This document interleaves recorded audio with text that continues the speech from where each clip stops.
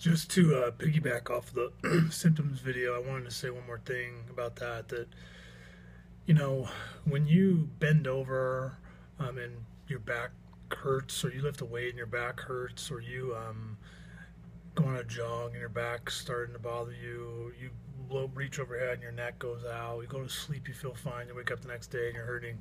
That's all indicative of the fact that your body's weak and it needs to be put back to where it's supposed to be.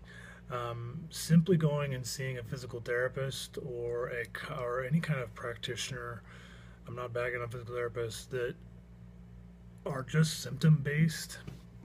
All you're going to do is they're going to work on that symptom until the symptom goes away, and then you're leaving, you're gone. Even a chiropractor that's just going to adjust you for pain only, as soon as your pain's gone, you're out of there.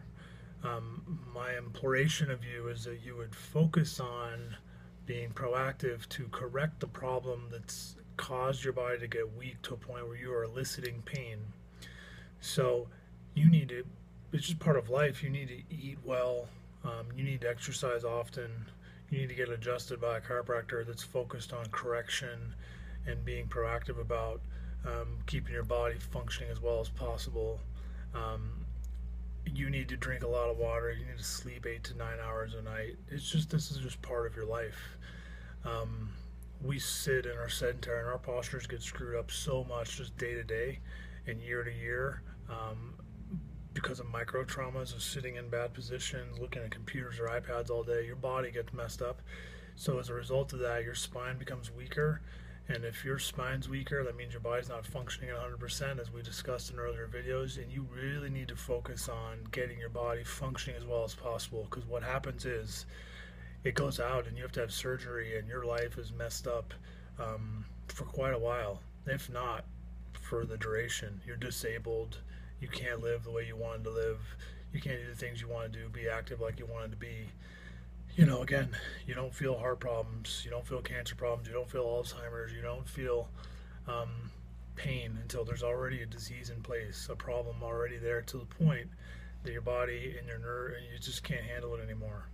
And so really focus on being with a chiropractor or a practitioner that is told that's all their life is about, is correction, getting you as healthy as you possibly can be. And it's not just exercise, and it's not just eating right. And it's actually none of that stuff if your spine isn't in the right position in the first place. Food and exercise are extremely important, but without your body being and your spine being in the right position, none of that stuff is going to matter.